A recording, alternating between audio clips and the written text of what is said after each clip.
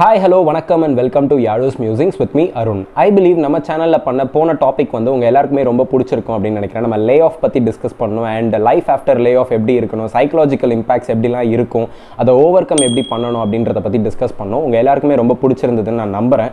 உங்களோட ஃபீட்பேக்கை வந்து எனக்கு வந்து வாட்ஸ்அப் மூலியமாகவும் பர்சனலாக காண்டாக்ட் பண்ணியும் நிறைய பேர் ஃபேஸ்புக்கில் கமெண்ட்ஸாகவும் யூடியூப்பில் கமெண்ட்ஸாகவும் சொல்லியிருந்தீங்க. ரொம்ப தேங்க்ஸ்.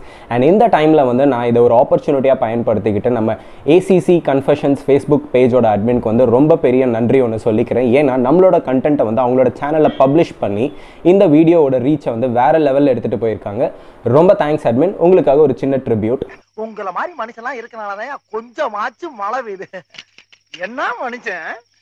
ஸோ லாஸ்ட் வீடியோவில் நான் ரொம்ப ஷாலோவாக தான் இந்த லே ஆஃப்னா என்ன, டெர்மினேஷன்னா என்னன்னு நான் டிஸ்கஸ் பண்ணியிருந்தேன். ஸோ அது வந்து சில பேருக்கு வந்துட்டு சரியாக புரியல, இல்லை ரொம்ப கன்ஃபியூஸ் ஆகிட்டாங்க. ஸோ அதனால தான் வந்து இந்த வீடியோவில் வந்துட்டு கொஞ்சம் டீப் டைவ் பண்ணி இந்த ரெண்டு டெர்மினாலஜிஸ், அதாவது லே ஆஃப் அண்ட் டெர்மினேஷன் ரெண்டுமே வந்து வேலையை விட்டு எடுக்கிறது தான். ஆனால் இதுக்குண்டான பாயிண்ட் ஆஃப் டிஃப்ரென்ஷியேஷன் என்னன்றதை எக்ஸ்பிளைன் பண்ணலான்றதுக்காக தான் இந்த வீடியோவை நான் பண்ணலான்ட்டு இருக்கேன்.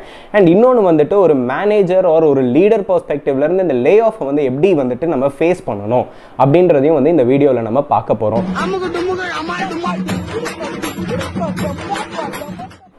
லே ஆஃப் அண்ட் டெர்மினேஷன் ரெண்டுமே இனிமே இங்க வேலை இல்லை அப்படிங்கிறது தான். பட் ரீசன் தான் இங்க ஒரு டிஃபரன்ஷியேஷன் ஃபேக்டரா இருக்கு. லே ஆஃபோட ரீசன்ஸ் வந்து பார்த்தீங்கன்னா project closure, recession, business slow down, cost cutting measures, so இப்படி கம்பெனியோட ஸ்ட்ராட்டஜிக் டெசிஷன்ஸாக அடிக்கிட்டே போகலாம். ஸோ இந்த மாதிரி ஒரு ஸ்ட்ராட்டஜிக் டெசிஷன்ஸ்னால தான் வந்து லே ஆஃப் பண்ணுவாங்க. இது முழுக்க ஒரு கம்பெனி பெர்ஸ்பெக்டிவ்லேருந்து டிசைட் பண்ணுற ஒரு விஷயம். வேறஸ் டெர்மினேஷனோட ரீசன் வந்து ஃபர்ஸ்ட் அண்ட் ஃபோர்மோஸ்ட் வந்து அந்த எம்ப்ளாயி தான். ஏன்னா வந்து அந்த எம்ப்ளாயியோட இன்எஃபிஷியன்சி, ஒரு மேல்ஃபிசன்ஸ், அதாவது வந்துட்டு அந்த கம்பெனியோட ரூல்ஸ்க்கு அகெயின்ஸ்டாக நடந்துக்கிறது அண்ட் ப்ரீச் ஆஃப் டியூட்டி, இல்லை ஒரு டேட்டா ப்ரீச் பண்ணுறது. ஸோ இந்த மாதிரி சில எம்ப்ளாயி ஓரியன்ட் ரீசன்ஸ்னால மட்டும்தான் வந்துட்டு டெர்மினேஷன் வந்து பண்ணுவாங்க. ஸோ அஸ் மேனேஜர்ஸ் அண்ட் லீடர்ஸாக நம்ம புரிஞ்சிக்க வேண்டிய டிஃப்ரென்ஸ் வந்துட்டு இதுதான். இது ரொம்ப முக்கியமான ஒரு டிஃப்ரென்ஸு. ஸோ இந்த டிஃப்ரென்ஸை புரிஞ்சாதான் வந்து நம்மக்கிட்ட வந்து ஒரு எம்ப்ளாயி கிட்ட போய் ஒரு லே ஆஃப்னா என்னன்றதே வந்து அட்ரஸ் பண்ண முடியும். போன வீடியோவில் வந்து ஒரு லே ஆஃப் ஆன எம்ப்ளாய்க்கு என்ன மாதிரியான ஒரு சைக்கலாஜிக்கல் எஃபெக்ட்ஸ்லாம் இருக்கும் அப்படிங்கிறத வந்து பார்த்தோம். ரியாலிட்டி என்னன்னா வந்துட்டு லே ஆஃப் ஆன எம்ப்ளாயியை விட வந்து இந்த லே ஆஃப்லேருந்து தப்பிச்ச எம்ப்ளாயீஸ்க்கு தான் வந்துட்டு ரொம்ப ஆங்ஷியஸாக ஃபீல் பண்ணுவாங்க. அண்ட் ஒரு மோட்டிவேஷன் லெவல் வந்து எப்பயுமே ஒரு ரொம்ப டவுனாக இருக்கும். அண்ட் கம்பெனி மேலே வந்துட்டு ஒரு டிஸ்ட்ரஸ்டே இருக்கும். அண்ட் எப்பயுமே வந்து அவங்க தலைக்கு மேலே வந்து ஒரு கத்தி தொங்கிட்டு இருக்கிற மாதிரி ஒரு ஃபீல்டில் தான் ஒர்க் பண்ணிட்டு இருப்பாங்க.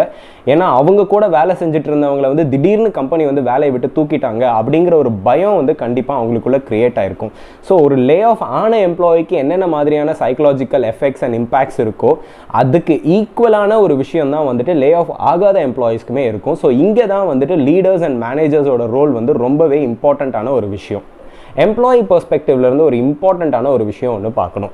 அது என்னன்னா வந்துட்டு ஒரு கம்பெனி வந்துட்டு ஒரு லே ஆஃப் பண்ணலாம் அப்படின்னு சொல்லி டிசைட் பண்ணிட்டாங்க. ஒரு பிஸ்னஸ் ஸ்லோடவுனாலேயோ இல்லை ஒரு ரெசெஷன்னாலேயோ இல்லை ஏதோ ஒரு strategic decisions like cost கட்டிங்னாலேயோ decide பண்ணிட்டாங்க லே ஆஃப் பண்ண போகிறோம் இந்த வருஷம் அப்படின்னு சொல்லிட்டு. ஸோ இந்த லே ஆஃப் பண்ணுறதுக்கு சில மெத்தடாலஜிஸ்லாம் இருக்குது, சில ஸ்டெப்ஸ்லாம் இருக்குது. ஸோ அதை வந்துட்டு நம்மளோட டாப் மேனேஜ்மெண்ட் எப்படி டிசைட் பண்ணுவாங்கன்னா வந்துட்டு ஃபர்ஸ்ட் அண்ட் ஒரு காமன்லி ஃபாலோட் மெத்தட் அப்படின்னு ஒன்று பார்த்தோம்னா வந்து லிஃபோ அப்படின்னு சொல்லிட்டு ஒன்று இருக்குது. லாஸ்ட் இன் ஃபர்ஸ்ட் அவுட் அப்படின்னு சொல்லுவாங்க. ஸோ இந்த மெத்தட் என்னன்னா வந்துட்டு அந்த கம்பெனியில் வந்து அந்த எம்ப்ளாயீஸை ஹையர் பண்ணி ஒரு 3 இல்லை 4 மாதம் தான் ஆயிருக்கும். அண்ட் அந்த அவங்க ட்ரைனிங் ப்ராசஸில் தான் இருப்பாங்க. ஒரு ஃபுல்லி ப்ரொடக்டிவ் ரிசோர்ஸாக இருக்க மாட்டாங்க. ஸோ அந்த கம்பெனிக்கு வந்து அவங்களோட 100% ப்ரொடக்ஷன் வந்து கிடைக்காம இருக்கும். ஸோ இந்த மாதிரி சில எம்ப்ளாயீஸை தான் வந்து ஃபஸ்ட்டு ப்ரிஃபர் பண்ணுவாங்க லே ஆஃப் பண்ணுறதுக்கு. And next and most commonly டிபேட்டடான ஒரு விஷயம், ஒரு மெத்தடாலஜி எதுன்னு பார்த்தோம்னா வந்துட்டு இந்த பெர்ஃபார்மன்ஸ் அப்ரைசல் சிஸ்டமை யூஸ் பண்ணி லே ஆஃப் பண்ணுறது. ஸோ இது வந்து ரொம்ப ஒரு டிபேட்டபிளான ஒரு விஷயம். ஸோ இதில் வந்து பார்த்தீங்கன்னா வந்து இந்த பாட்டம் ஆஃப் த பிரமிட் அப்படின்னு சொல்லுவாங்க. ஸோ இந்த பாட்டம் ஆஃப் த பிரமிட்னா வந்துட்டு லைக் லோ பெர்ஃபார்மிங் எம்ப்ளாயீஸ் வந்துட்டு எத்தனை பேர் இருக்காங்க அப்படின்றத பார்த்துட்டு அவங்கள வந்துட்டு லே ஆஃப் பண்ணுவாங்க. ஸோ எப்பயுமே எம்ப்ளாயி பெர்ஸ்பெக்டிவ்லேருந்து நம்ம யோசிக்கும் போது வந்துட்டு ஈஸியாக ப்ளேம் பண்ணிடலாம் ஒரு கம்பெனியை வந்துட்டு என்னை லே ஆஃப் பண்ணிட்டாங்க, என்னை வேலையை விட்டு தூக்கிட்டாங்க அப்படின்னு சொல்லிட்டு. பட் நம்ம சைடில் வந்துட்டு நம்ம பெர்ஃபார்மன்ஸ் ஒழுங்காக கொடுத்தோமா அப்படின்றதையுமே வந்து நம்ம பார்க்கணும். ஏன்னா இப்போ நம்ம நார்மலாக ஒரு வண்டியோ இல்லை ஏதோ ஒரு அசெட்டோ வச்சுருக்கோம் அப்படின்னா அது நல்லா பெர்ஃபார்ம் பண்ணல, நல்லா வேலை செய்யலை அப்படின்னா தூக்கி போட்டுருவோம். ஸோ அதே மாதிரி ஒரு நிலைமையில தான் வந்துட்டு கம்பெனிஸும் வந்து அதோட எம்ப்ளாயீஸை வந்து வியூ பண்ணுவாங்க. ஸோ இந்த ஒரு எம்ப்ளாயி கிட்ட இருந்துட்டு ஆக்சுவலான ஒரு எஃபர்ட்ஸ் ஆர் அந்த ஒரு சர்வீசஸ் வந்து அந்த கம்பெனிக்கு கிடைக்குதா அப்படிங்கிறத யோசிப்பாங்க. கிடைக்காத பட்சத்தில் வந்துட்டு ஸோ இந்த மாதிரி ஒரு குரூப் ஆஃப் எம்ப்ளாயீஸை தான் வந்துட்டு ஃபஸ்ட்டு லே ஆஃப் பண்ணுறதுக்கு யோசிப்பாங்க. ஸோ அஸ் அ லீடராக ஒரு மேனேஜராக இந்த லே ஆஃப் டிஸ்கஷனை வந்துட்டு ஒரு எம்ப்ளாயியோட கண்டக்ட் பண்ணோம் அப்படிங்கிறது வந்து ரொம்பவே ஒரு கஷ்டமான ஒரு விஷயம் for both manager as well as the எம்ப்ளாயிக்கு வந்துட்டு. ஏன்னா இந்த லே ஆஃப் அப்படிங்கிறது வந்துட்டு ஒரு நம்ம வந்து ஒரு எம்ப்ளாயை மட்டும் வேலையை விட்டு எடுக்கல. ஸோ அவங்க பேக்ரவுண்ட் என்னன்றது வந்து நம்மளுக்கு முக்கால்வாசி நேரத்தில் வந்து தெரிஞ்சிருக்காது. ஸோ இது வந்து ஒரு குடும்பத்தோட வருமானமே வந்துட்டு ஸ்டாப் ஆகும், இல்லை one of the avenues of இன்கமையுமே வந்து ஸ்டாப் பண்ணுற ஒரு விஷயமா இருக்கும். அண்ட் அவங்களோட எக்கனாமிக் கமிட்மெண்ட்ஸ் வந்துட்டு நிறையாவே இருக்கும். ஸோ இதெல்லாம் வந்து அவங்க எப்படி மேனேஜ் பண்ண போகிறாங்க அப்படின்றது தான் வந்து அந்த எம்ப்ளாயோட மைண்டுக்குள்ளே வந்து ஓடிட்டுருக்கும். ஸோ இந்த மாதிரி ஒரு டிஸ்கஷன் நடக்கும்போது வந்து நிறையாவே சான்சஸ் இருக்கு அந்த எம்ப்ளாயி வந்து நம்ம மேலே வந்துட்டு பர்சனலாக இதை வந்து எடுத்துக்கிறதுக்கு வந்துட்டு. ஸோ இதை வந்துட்டு நம்ம எப்படி ஹேண்டில் பண்ணோம் அப்படின்னா வந்து இந்த அக்ரெசிவ்னஸை வந்து கொஞ்சம் குறைச்சிட்டு கொஞ்சம் அசர்ட்டிவாக ஹேண்டில் பண்ணால் பர்ஃபெக்டாக இந்த டிஸ்கஷனை வந்து நம்ம முடிக்கலாம். ஸோ ஆஸ் அ மேனேஜராக நம்மளோட கடமை வந்து இந்த difference between lay off and டெர்மினேஷனை கண்டிப்பாக அந்த எம்ப்ளாயிக்கு வந்துட்டு எக்ஸ்பிளைன் பண்ணியே ஆகணும். அண்ட் ரொம்ப முக்கியமான ஒன்று வந்து ஆஸ் அ லீடர் ஒரு மேனேஜராக வந்து கொஞ்சம் ரெஸ்பான்சிபிலிட்டி வந்து ஓன் பண்ணணும். ஏன்னா நம்ம தான் வந்துட்டு ஒரு மேனேஜராகவோ இல்லை ஒரு டெசிஷன் மேக்கராகவோ வந்துட்டு நம்ம டீமுக்கு வந்து அந்த எம்ப்ளாயி வந்து ரெக்ரூட் பண்ணியிருப்போம். ஆனால் இப்போ நம்மளே தான் வந்துட்டு அவங்கள வந்து வேலையிலேருந்து எடுக்கிறோம். ஸோ அதனால் வந்து அந்த ரெஸ்பான்சிபிலிட்டி ஓனிங் வந்து கொஞ்சம் இருக்கணும். அண்ட் எப்பயுமே வந்து இந்த டிஸ்கஷன் ப்ராசஸில் வந்து அந்த எம்ப்ளாயியோட எமோஷ்னலாக கனெக்டில் இருக்கிறது ரொம்ப ரொம்ப முக்கியமான ஒன்று. And last but not least, முடிஞ்சால் அந்த எஃபெக்டட் எம்ப்ளாயிக்கு வேறு எங்கேயாவது ஓப்பனிங்ஸ் ஆர் வேக்கன்சிஸ் இருந்தால் ரெஃபர் பண்ணால் இன்னும் ரொம்ப நல்லாவே இருக்கும்.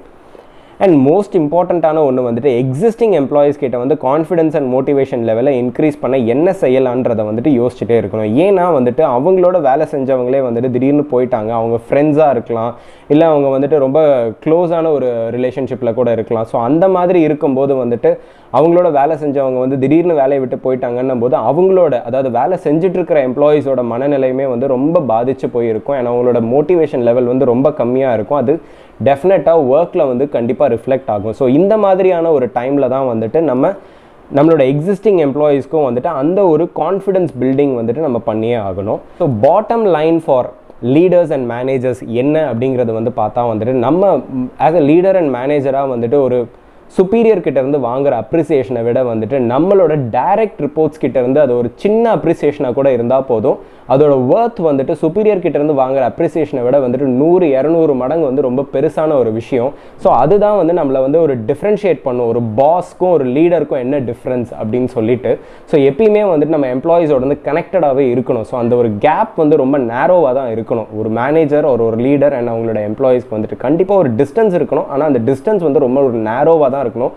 ஒரு லேன் லெவலில் தான் இருக்கணும். அந்த டிஃப்ரென்ஸ் வந்துட்டு ஒரு 200 ஃபீட் ரோடு 300 ஃபீட் ரோடுக்கு டிஃப்ரென்ஸில் இருந்தீங்கன்னா வந்து கண்டிப்பாக உங்களோட எம்ப்ளாயீஸோட சைக்கலாஜிக்கல் வேவ்ஸ் என்ன, அந்த மனநிலை என்னன்றதை வந்து நம்ம புரிஞ்சிக்கவே மாட்டோம். அண்ட் அவங்களோட நீட்ஸை வந்து நம்ம என்றைக்குமே வந்து அட்ரஸே பண்ணவே மாட்டோம். ஸோ அப்படி இருக்கிற பட்சத்தில் வந்து அவங்க வந்து நம்மளை வந்துட்டு ஒரு பாஸாக தான் வந்துட்டு பார்ப்பாங்களே தவிர ஒரு லீடராக என்றைக்குமே பார்க்கவே மாட்டாங்க. ஸோ இந்த வீடியோவில் நம்ம நிறைய விஷயம் டிஸ்கஸ் பண்ணோம். ஸோ இதோட கண்டினியூவேஷனாக வந்து நம்ம நெக்ஸ்ட் வீடியோவில் வந்து என்ன பார்க்க போகிறோம் அப்படின்னா வந்துட்டு 2008 இதே மாதிரி ஒரு குளோபல் ரிசெஷன் வந்தது. அந்த டைம்லையுமே வந்து நிறைய லே ஆஃப்லாம் இருந்தது.